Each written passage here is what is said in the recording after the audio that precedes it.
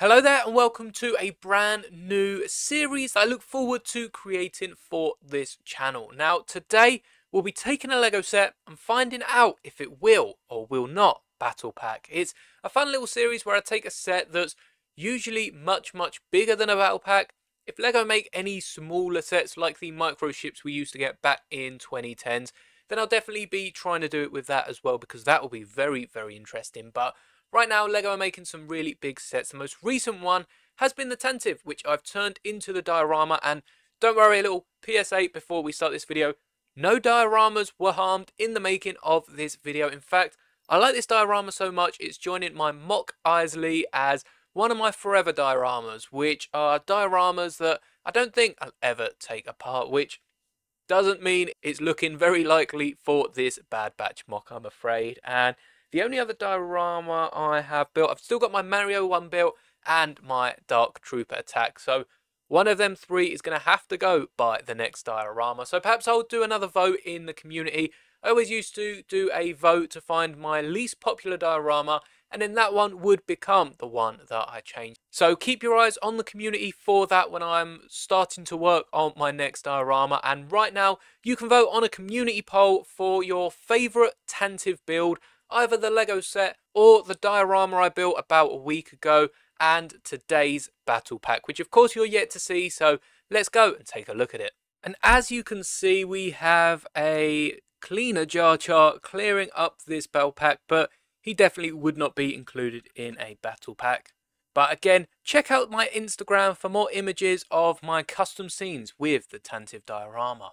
And if we grab some Troopers, Storm and Rebel from my Tantive boarding diorama, we can place them on here, and you'll find that the small footprint for this battle pack does actually have enough space for the 4 Troopers in this set. I guess it is quite a snug fit, a lot more snug than you'd probably like from a battle pack, but it isn't actually too bad. It fits all 4 Troopers, and you might have noticed I've taken some inspiration from the set. So this column is for the front, actually the same design that Lego have put through. I have switched a few bits around, and that is mostly these curved pieces here, because I wanted to make this battle pack accessible for people that both had and hadn't picked up the Tantive boarding. So these pieces were common, and yes, I have used these stickers, but if you can get yourself some sticker paper, you can definitely find these designs or even make your own, print them, and there is a bunch of other stickers that you can use from other sets to represent similar things, even just using a 1x2 sticker for this vent down here. So I'll let you sticker it up, but the instructions will be on Rebrickable, and I'll probably whack these up for free, because as I said, I'd like this to be accessible to people that didn't pick up the diorama, and if I start charging for it, it's just going to be accessible to less people, and just look how small it is. This really isn't worth anything. So these will be up on Rebrickable for free. Definitely go check that out, as well as my diorama instructions, which are definitely up by now. And the back is definitely keeping the Tantive set in all the black and light grey bricks that I've whacked here, there and everywhere. Again, you can change up the colours if you like. The instructions are free, so you might as well download them and see what pieces you do have, and I'm sure you can just switch around any of these on the back, because none of them are seen. For the front, we actually have some 2x2 slopes here. I wanted to use a 1x4 or a 2x4 even to get the piece count down a little bit, as we are using about, I think it was 98 pieces by the time you add up all the pieces for the Stormtroopers and Rebels, which is why I've added 2 of the red cones just to get it to 100, because battle packs tend to be about 102, 104, 108 pieces, around that 100 and single digit area. And this is of course for the smaller battle packs. I was going to make a Stormtrooper battle pack, then a Rebels battle pack and a 2024 battle pack. Realistically, a Stormtrooper battle pack would just be the flipped of this. Rebels would just be 4 Rebels instead of 2 of each. And a 2024 battle pack would be the both of them, which I'm sure you can see on screen right now, because the double-sized battle packs, we've seen them for the 501st and now in 2024 for the plain Phase 2 Troopers, are just 2 battle packs mashed together, and usually have the best take. And of course, we don't have the 8 figures in them.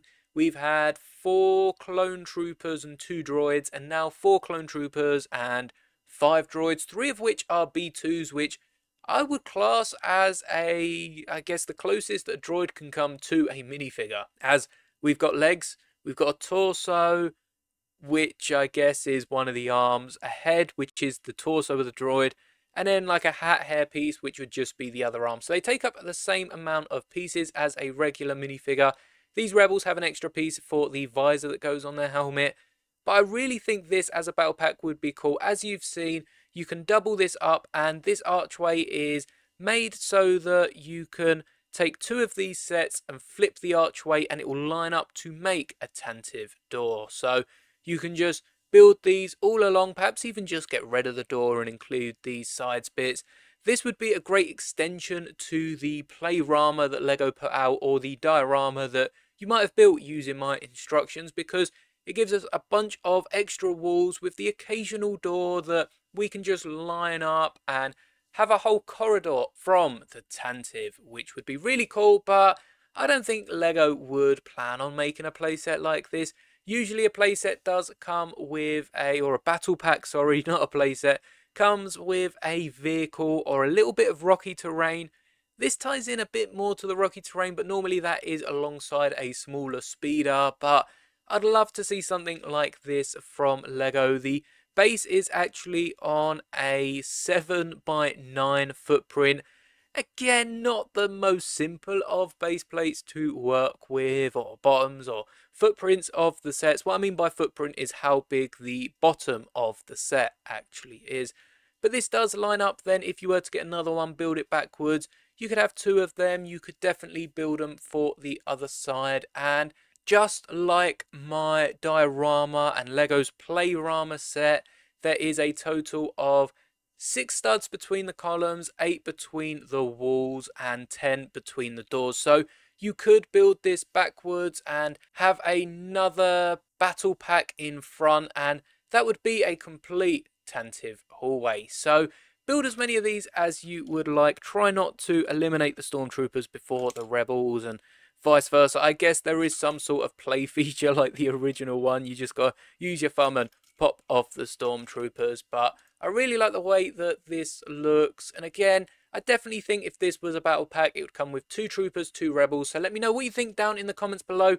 Would this be a successful Lego battle pack? And also, would you like to see more of this series? Because Lego released a bunch of sets as battle packs. I think I've already mentioned about the 2024 battle pack and how I would turn that into a smaller battle pack. So check out all them reviews and mocks if you want to know more about the 2024 battle pack. And hopefully we get many more sets that can be turned into a battle pack. This is definitely a very interesting style of battle pack and would look amazing on even a display as this, just the small battle pack base. But as I said, this could add up, and it's a great battle pack. You've got minifigures that you'd want multiple of, multiple troopers, multiple rebels, and the actual scenery adds up into a Tantive hallway. So thank you so much for watching. Subscribe for more awesome Lego content such as this, and may the bricks be with you always.